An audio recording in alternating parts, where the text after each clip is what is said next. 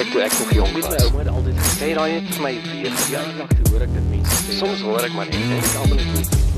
Hier is Raclets, dis die 20ste November en volgens gerugte die 324ste dag van die jaar. In Amerika is dit Nasionale Absurdheidsdag of National Absurdity Day.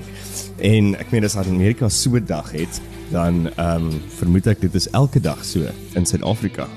Môre Colleen, hoe gaan dit? Goeiemôre Matthys, nee, het gaan redelik absurd ook hier vanoggend. Ja, nee. Soos wat dit maar gewoonlik gaan, lyk my hierdie tyd van die jaar, die tyd in ons land en ons geskiedenis. Ja, dat is ons elke dag 'n nasionale absurde dag moet gee, absurditeitsdag. Wat vir my wel funny is dat Nasionale Absurdheidsdag of Day of Absurdity in Amerika is Joe Biden se verjaarsdag. I mean, wasn't that like so well planned? En die man is vandag 81 jaar oud. Hy is in 1942 gebore in Pennsylvania. Ou Joe. Shame. Very apt to have that particular celebration on his birthday. Ja, ek was net baie meer geskok geweest. Jy het vir my verlede week gesê dat Cyril Ramaphosa verjaar die 17de November. En hy is ook 'n Skorpio. En nou sê dit vir my Joe Biden is ook 'n Skorpio. Prins Charles is ook 'n Skorpio. Ek sê so, I don't see it. Ja, shit. Daar was nog 'n leier wat oor die naweek verjaar het wat ek gesien het, wou ek nog vir jou sê, maar ek kan nou nie onthou wat dit is nie, maar dit lyk my ja, dit is die Kyk Matthys, daar's sekere traits wat ek dink 'n mens kan sien in al hierdie sterretekens, jy weet. Ek is nou nie een wat die sterre lees of een of ander astrologist op standby het of iets om my te guide nie. Ons was altyd al daar gewees. So ons weet ons doen dit nie meer nie. Sorry. Korrek. So daar is definitief sekere traits wat vir my in sekere sterretekens het almal voorkom. Maar dan ander traits soos om skelm te wees, om dom te wees, om unkind te wees, om 'n poepel te wees. Jy weet, dit is maar net een daai karakteristiks, daai negatiewe karakteristiks is sterk man en hulle oorbrug enige sterreteken. Ja, dis hulle is teenwoordig in almal van hulle. Ja. En om useless te wees, duidelik ook. Kyk nou maar vir Biden en ou squirrel. Ja, nee, dit is absoluut so. 'n Squirrel. Yes, ek weet nie wat gaan ook deur die man se kop nie, Matthys. Jy weet, ek sit hier die naweek en dink, daar's nou nog een van my redelike close vriende wat nou besluit het, hulle vat nou hulle familie en hulle gaan na Australië toe. Ek het net laasweek oor gepraat en elke keer as ek hoor van iemand wat gaan, vind uit van iemand wat gaan, dan ek het 'n vreemde gevoel, probeer om nog 'n naam te gee, maar dit is amper iets tussen uitgelewerd, ek help my nou, uitgelewerheid, is dit die term, uitgelewerheid.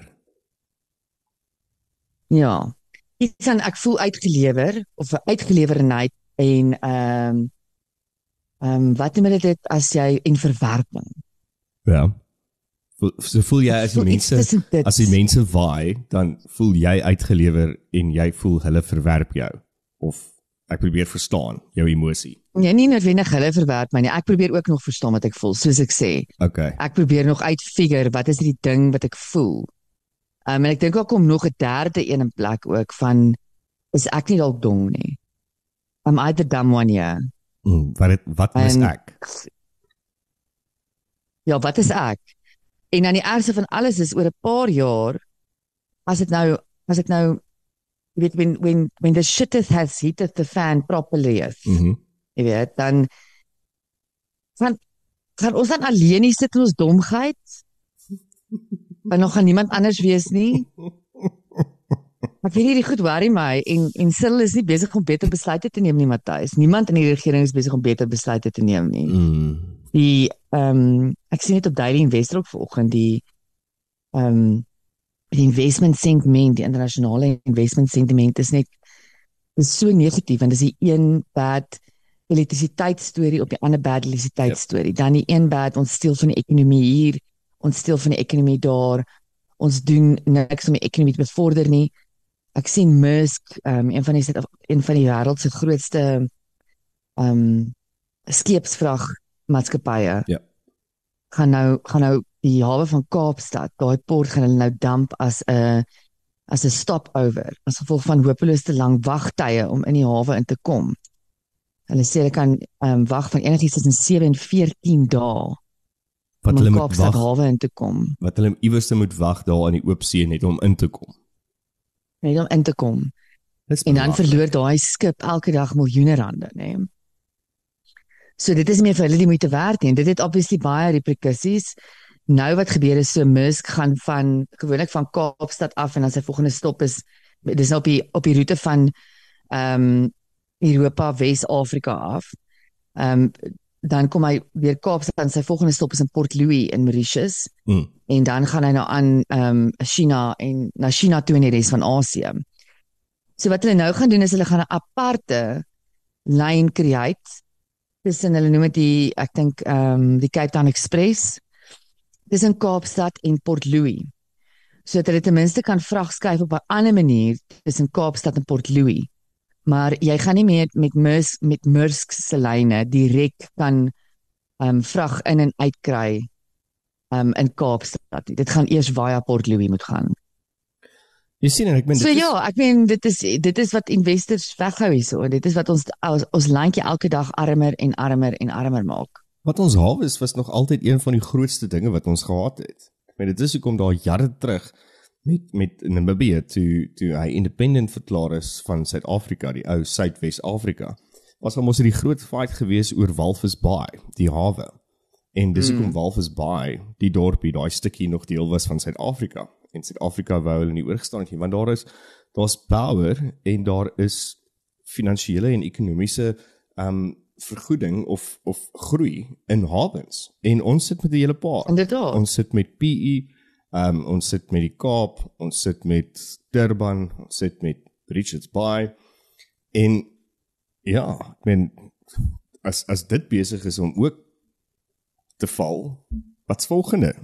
Dink ek dalk regtig, ons is dom, soos wat jy dit nou sê. Ja, ek meen, hele Matthys, dis die sypunt van Afrika. Ek dink wat jy dit nou ook beskryf. Ons hawes is met cash cows vir ons wees. Absolute cash cows, maar ja, daar kom soveel dinge uit play, die incompetence by die hawes. Die manier hoe ons vrag, jy weet, op die land toe en van ons hawes kry, dit werk ook nie, en dis ook besig om sy gat te sien. En die treine werk nie. Transnet wat weer berigte wat oor die naweek uitgekom het, wat die kenners tyd julle dink Eskom gaan vir ons finansiëel bankrupt. Transnet is 'n groot rol in die drinkwater hier, en is alles omdat hulle het 'n hele logistieke netwerk het hulle gemanage om op sy knie te bring. Nie eens op sy knie nie, hy het nie eens meer knie nie, hy lê plat. Ons totale logistieke netwerk. En dan lees jy nou weer berigte, Matthys, soos Duitsland wat vir ons 10 biljoen rand lening gegee het om weg te beweeg van wat die mense het, coal power. Ja. En nou dink ek, jy lees hierdie goed en jy weet sommer al klaar, niks gaan gebeur in die eerste instansie nie. Ons tradisionele kragstelsels werk nie eers nie. Wat om te sê nog, ons moet nou wegbeweeg en alternatiewe krag en energieopwekkers begin investeer en begin ontwikkel. Niks in hierdie land kan ontwikkel nie. Dit is soos 'n tuin wat jare laas water of kompos of enigiets het, niks hier gaan groei nie. En mense raak so mismoedig, want jy weet, as jy sulke berigte sien van nou nog 10 biljoen rand wat die land inkom, dan weet jy al klaar, hulle het klaar besluit wie kry hoeveel. Wie van die varkies kry hoeveel van daai 10 biljoen. Maar daar gaan niks gebou word daarmee nie. Ek meen, as jy nog steeds dink daar gaan iets gebou word, dan weet ek nie, then you're very delusional. Well, Delusion is a great survival technique though, it's fine. Ek het iewers vinnig gelees, is dat die Eskom is op die stadium baie opgewonde, want daar's een of ander iets nou weer aangeskakel en nog krag en dit en dat, maar ek meen, ons sit maar nog steeds met load shedding, so ja, ek dink jy is heeltemal reg. Ons raak opgewonde oor ou argaïese stelsels wat reggemaak word en weer aankom aanlyn, terwyl ons met hoeveel gelde sit om nuwe herwinbare energie te create. Maar dit wys ook net hoe is ons geloof in ons land en regering. En as ons so daarna kyk, dan is jy heeltemal reg, die internasionale investors kyk teen baie skerper nog. en kyk baie verder in die toekoms in, as wat ek en jy kan. Inderdaad. Ja, en dan, mens kry nog steeds die teenstrydige berigte van Eskom af, dan sê hulle weer iets is aan, yes, dit is nou amazing, kom ons sny rooi ribbons en ons release ballonne, en dan moet jy nou weer, ek het vanoggend weer gelees, ons een of ander eenheid jy by Kusile af, so dit gaan nou weer pressure op een of ander deel van die grid sit, en dan lees jy goed, soos ek wil hoor, wat dink jy hiervan, Matthys? Eskom wat, Ramagoppa wat nou advocate vir Eskom se staf om bonusse te kry, om sodoende die stafmoraal te verhoog. Hy sê stafmoraal is so laag, hulle het people problems, en hulle gaan moet bonusse begin betaal. Oh, dit is absoluut belaglik. I mean, even that we have that conversation, dat hy dit even sê in die nuus, maak my actually naar. Ek kan nie glo dat dit enigstens bespreek word of voorgestel word na aanleiding van alles wat ons weet wat in Eskom gebeur het die afgelope ruk. Ek weet hoe gaan jy, ek weet mense is gatvol, mense is moeg, daar was nie baie organisasies, mense wat dalk nou luister wat nog nie sedertdien COVID verhogings gekry het of bonusse gekry het nie. Maar die probleem is dit is die hele ekonomiese stelsel en Eskom is een van die grootste faktore in hoekom ons ekonomie op ons knieë is. En nou verwag Eskom of meneer Ramagoppa, meneer wit t-shirt truitjie, asshole, dat hulle moet bonusse kry. En wie gaan daai bonusse betaal? Ek en jy, uit gelde uit, wat ons eintlik nie kan bekostig op die stadium van ekonomiese punt af, om wel vir hulle te gee nie. Ek het nie die hele ding mooi gelees nie, nou dit jy sien, jy moet nie met my daai man se naam noem, McLean, hy maak vir my, ek kook uit my hol, want ek dink, hy's useless, maar onthou net, nee, hy kan nou hierdie uitsprake maak, want hy is mos nou op die stadium waarnemende minister van finansies, so hy kan mos nou besluit ook, in hierdie paar dae, tot en met, hy het nog 2 dae tyd, of hy gaan geld iemand vat net die checkboek by hom weg, asseblief, vat net die checkboek by hom weg. Exactly. Ek het nie gesien of jy dalk die rapport gelees het die naweek nie, ek het ook net so vinnig daardeur gescan, maar Andre de Ruyter skryf nou, lyk my, mooi briefies vir die rapport, in rubrieke. Weet nie of jy dit gesien het nie. Okay. Ja, baie mooi. Nee, maar ek seker dis 'n groot hit. Ek het so vlugtig gelees, dit gaan oor die blare wat geel word van groen af, en hoe Halloween is in Amerika, en dit en dat, en as ek net so aandry, wat se kak skryf jy, bra? Skryf vir ons wat jy eintlik wou gesê het in die brief, of in die boek, of jy te slap gat was, om actually te sê. Skryf daaroor vir my. Moenie vir my skryf oor die feit dat die blare raak geel, en herfs is so mooi in Amerika nie. Jy sit daar, aan daai kant. Ek dink jy het seker genoegsaam probeer om dinge reg te kry in Eskom, maar jy het ook gekap en jy het ook weggehardloop, en nou skryf jy vir my oor hoe mooi die blare verander in herfs, iewerste in Amerika, waar jy klas gee. So, ja, ek weet nie eintlik wat ek daarvan maak nie. Ek is eintlik baie bly, ek het dit nie gesien nie, ek het 'n rapport gekoop, en ek ben, ja, die minister van nou Finansies, wat probeer bonusse betaal, is my depressing genoeg. Maar ja, dit dra weer eens by, tot daai gevoel, Matthys, ek 'n naam voor gaan kry, van is dit net ons wat dom is, wat hier agterbly. Ek weet, nou sit ons is nou al so ver, dat ons lees nou al in ons koerant, briewe van 'n man, wat die enigste inligting wat ons eintlik van hierdie man wou gehad het, is wat het regtig by Eskom gebeur. Dis wat ons man wou gehad het. Wat en wie? Maar is dit, Matthys, is die dommes van ons besig om agter te bly. Wat ons koop die rapport en ons lees hierdie rubrieke van mense wat in ander lande sit en ons vreet hierdie goed op asof dit great is. Och, papa, hoor net hoe mooi skryf Andra hier oor Amerika. Ons moet toch eendag so toe gaan, as dit herfs is. I don't know, maar ons moet toch eendag so toe gaan, as dit herfs is, om te gaan kyk hoe lyk die blaartjies, wat so mooi verander. Ja. Papa, en hulle krag ook daar. Ek sal wel weet wat dink ander lesers van rapport oor dit, want dit is vir my eintlik 'n bietjie onsmaakvol. Ek dink is fucked up. Ja, I don't know. As iemand anders kan opskryf, dit verwag ek van Nathaniel. As Nathaniel in Frankryk is, dan skryf jy vir my oor hoe mooi is die winter in Frankryk. Exactly. Of waar ewer die fok jy is, nee?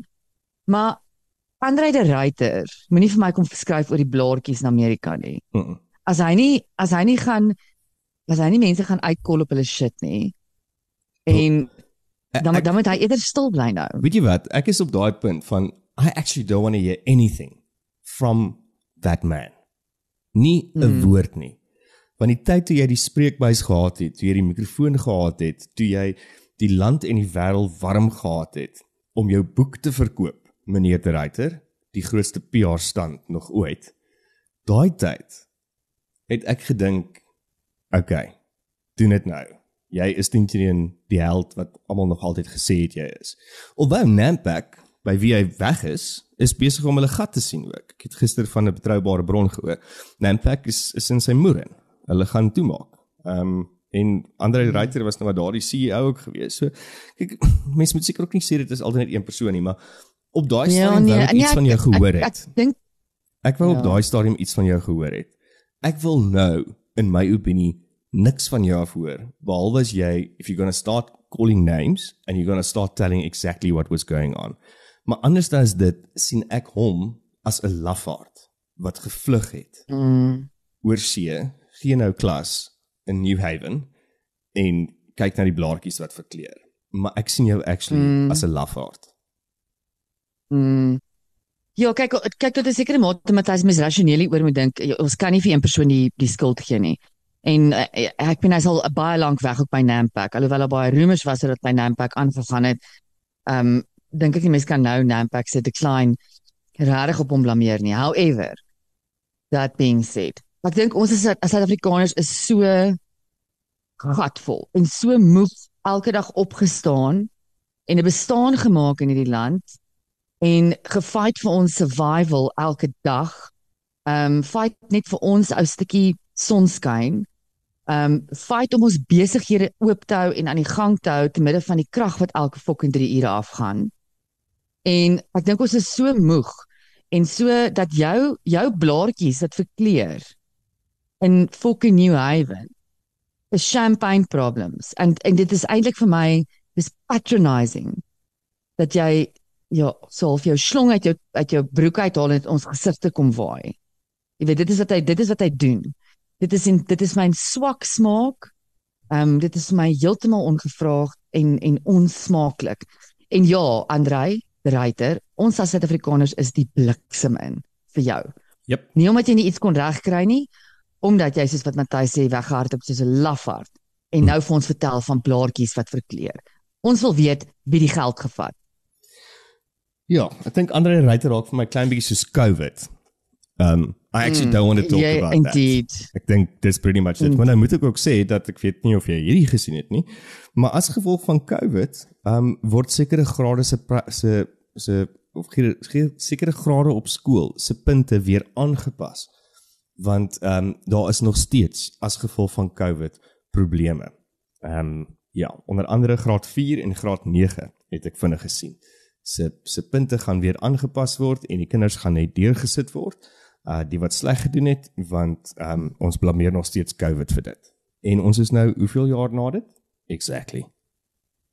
Ja, nee, die dom gaan agterbly. Kyk, Colleen, jy help my nie op die stadium nie. Dit voel vir my elke sekond hoe ek dommer raak as ek hierdie goeie sê, en van, okay, Matthys, is jy dalk, ek praat altyd van daai para in die warm pot. Ja, maybe is ek die para. Matthys, dit gaan net so, ja, ek weet nie, ek het nie meer woorde nie, ek het nie meer woorde dat ons hierdie aanpassings maak, dat ons vir kinders net deurlaat, jy weet, ek sien baie CV's aansoeke en talle, veral hierdie tyd van die jaar, Matthys, sien ek talle en talle matrieksertifikate. Oues, nuwes, matrieksertifikate van mense wat nou al 60 word, matrieksertifikate van mense wat nou 30 word. I get to see quite a lot of them. En ja, die algemene punte wat jy daar onder oë kry, onder die jonger jonger, of die mense wat jy weet, meer onlangs matriek geskryf het, is absoluut shocking. In die eerste instansie dan, meeste van daai vakke is nie op 'n hoër graad gevat nie. Meeste van dit is either op 'n standaardgraad gevat of op een of ander adaptation daarvan gevat. 'n willetjie graad. 'n willetjie graad, korrek. En ja, dan is die algehele slaagsyfer wat ek maar sien op daai goed, op daai tipe aansoeke is 55%, 50%, 55%. En dan is daai hoog, want as jy kyk na baie van die ander wat inkom, dan 33% is regtig 'n ding, julle. Ek het gedink dit is 'n mite. It's a thing. Ek sien dit op talle matrieksertifikate. 33% pass. En dis my regtig skrikwekkend. Ek meen, ons passrate was 50, nie waar nie? Moes ons 50 gekry het? Ek dink ons was, vir van die vakke, was dit 40 gewees. Moes jy pass, maar jy moes 'n gemiddeld van 50 kry, dink ek in matriek oor die algemeen. Ek weet net, was te ver terug, maar in elk geval, ons het nie net, die punt is, ons moes actually iets doen om deur te kom. Exactly. En daar was 'n ander ding ook op universiteit, was dit ook van 50 is pass. So, as jy net met 33% ingaan, en nou gaan jy universiteit toe, ek wonder hoe lyk van die universiteite se slaagsyfers punte op die stadium, teenoor, kom ons sê 20 jaar terug. Ja, exactly. En dit is ook om die meerderheid mense op universiteit dit so moeilik vind. Dit so moeilik vind om iets reg te kry op universiteit, want hulle het net eenvoudig nie die vermoë nie. Dit is nie vir almal beskore nie. Universiteit is 'n intellektuele diskriminasie. Dit is wat dit is. It is what it is. You can't change it just because you woke and you want to include everyone. Now change the basic principle of a university is om op 'n intellektuele vlak te diskrimineer. Dis die doel. Maar nee, ons wil almal inlaat en ons wil almal deel maak van alles. En dit raak gevaarlik, Matthys.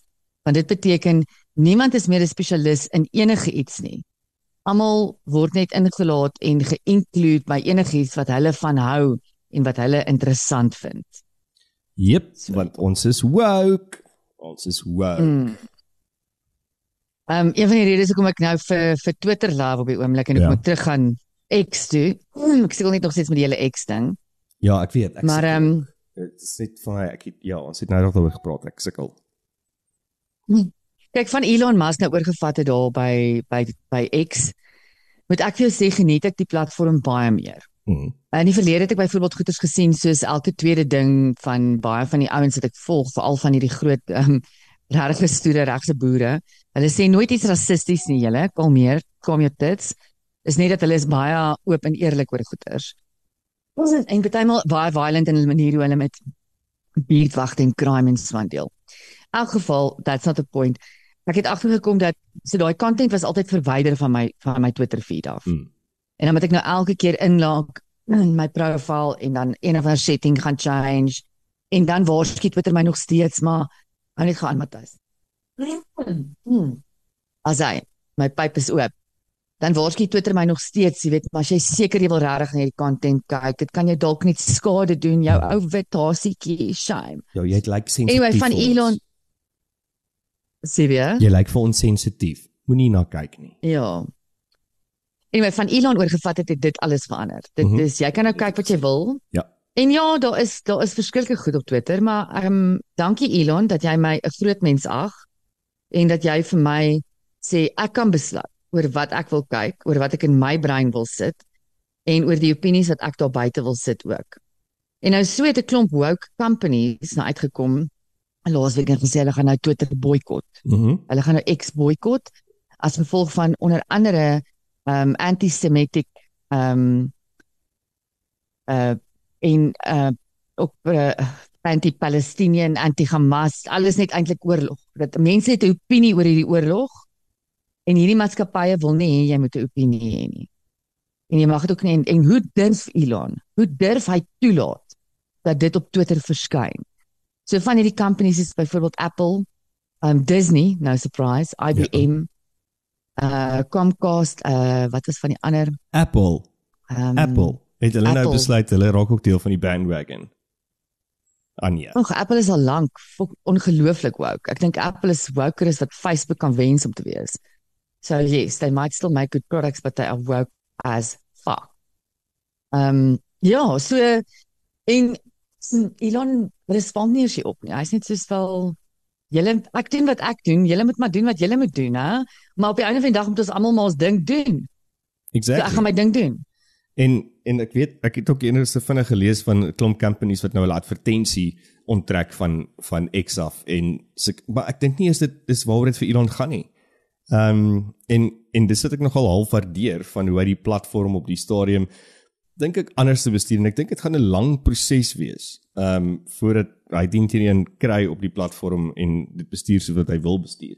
Maar as hulle nou kom oor goeders van dis verskriklike wrede goeders wat daar buite is, why is no one saying anything about Google? Het jy al goeders gaan Google? Daar's ongelooflike wrede goeders wat daar gesê word ook. So ja, maar ek is net oor hierdie companies en die mense wat vir ons wil besluit wat is ons te sensitief voor. Jy weet, ek dink dit is hoekom ons kinders ook so presies groot maak deesdae, want ons besluit vir hulle, nee, jy kan nie, ons gaan nie vir klein Santjie Rooikappie lees nie, pappa, jy weet, want Rooikappie, dis eintlik maar 'n baie violent storie. Kok, ek en jy moes maar Rooikappie luister en vir 'n paar dae was ons bietjie ontsteld en gedink oor hier, dis dan my hektiek, die wolf wat die ouma aan die en die bysiekend wil eet en die ersene nog steeds is Simbamba. Ek meen, dit was hektiek. En nou sit ons op 'n plek waar ons begin reguleer vir mense om ons. Jy weet, dis hierdie is George Orwell. So, wat is dit, 1984? Yep.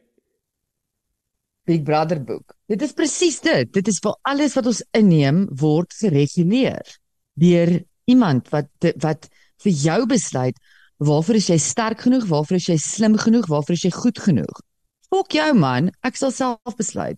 So ek dink Tannie Stine het gesê, moenie dink jy is so bloody slim nie. Jy is nie so bloody slim soos wat jy voorgee is nie. Dis wat ons nou seker van onsself moet sê. Ons dink ons is moeë oulik en slim, maar eintlik word ons die hele tyd poep gevoer deur iemand daar agter, die Illuminati, gaan mense seker nou sê.